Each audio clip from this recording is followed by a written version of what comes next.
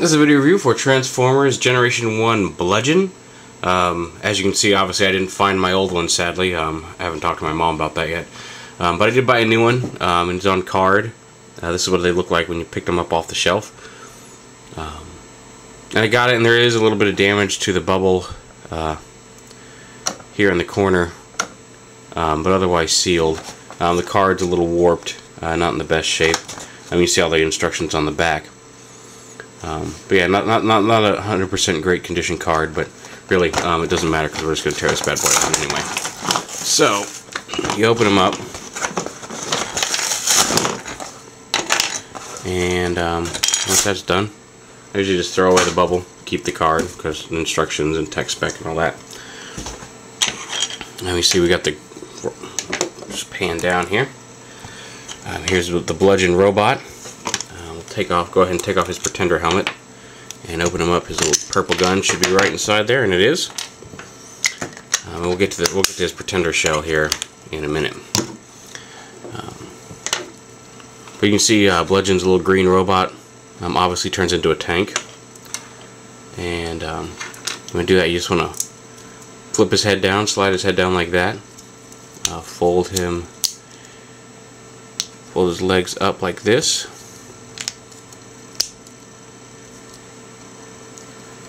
Yeah, just like that. Then put the turret on him, and then attach his gun, and there you have a little Bludgeon tank. The turret does turn. I don't think it does a full. No, it doesn't do a full 360 just because of the little bumps there on the back of his robot mode, or on the back of his feet, or those actually are his feet when you fold his legs up like that. But the cute little green tank. And then transform him back again. Just pull off the turret, pull off the gun here, flip his feet out like that, bring his arms forward just a little bit, and then slide this panel up. There you have Bludgeon in robot mode. He can hold his gun.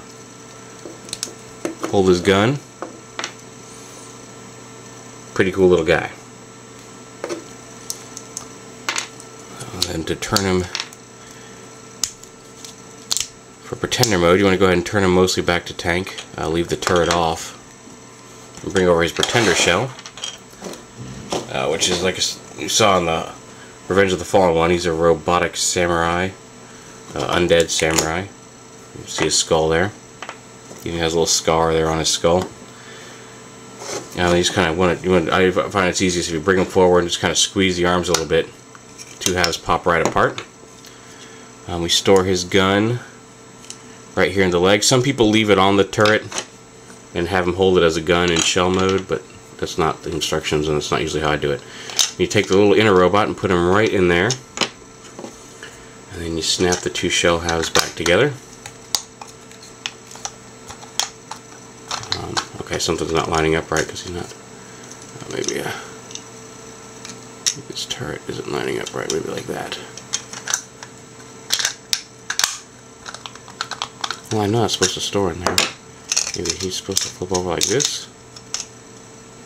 No, there's actually a little notch there to hold him in place. Try a couple different. Oh, maybe. There we go. I bet it's supposed to go in there like that.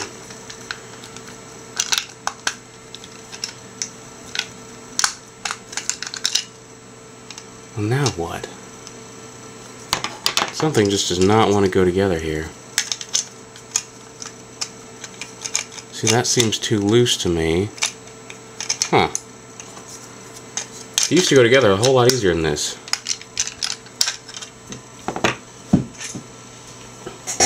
Let's consult the instructions. Nope. No help there. It's definitely the little inner robot here that's causing a problem. Maybe.